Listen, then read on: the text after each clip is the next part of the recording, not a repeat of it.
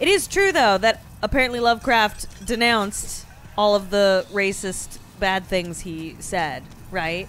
I mean, is that true? That he at least was like, hey, man, what I said He sucked? moved to New York. Uh-huh. And once he moved to New York and had lived there for a couple of years, he was like, maybe I was a little much. Well, that's good, at least.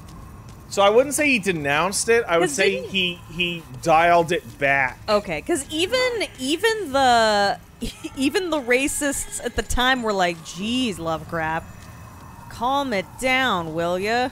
Yeah, it's pretty wild just how racist he was. His primary target was like I think it was black people and Chinese people, and like other racists in his tiny town were like, "Whoa, dude, come on." That's so wild. They're not space aliens, dude. Oof. The KKK asked him to stop associating with them. Oh man. No way.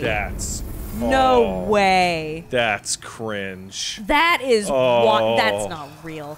Oh no. No, look it up. There's no way. Hope this doesn't fuck my search history. I'm not finding it. None of what Pat said is true. Oh no. Well, we're just full of misinformation tonight. Sorry, guys. He did move to New York. Oh. His wife was Jewish. Oh. He did tone it down. Oh. Yeah, Metal Slime Hunt points out that Shadow over Innsmouth was written in a haze of panic over Lovecraft's discovery that one of his grandparents was in fact not English, but Welsh. What? Ew. Ew, the Welsh. What? Gross. So, like, let's put this degree of racism into context.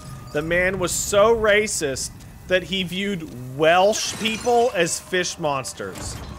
The Welsh. The idea that he was so racist that he's like, what if space aliens were Chinese was his greatest fear. He didn't like Italians either.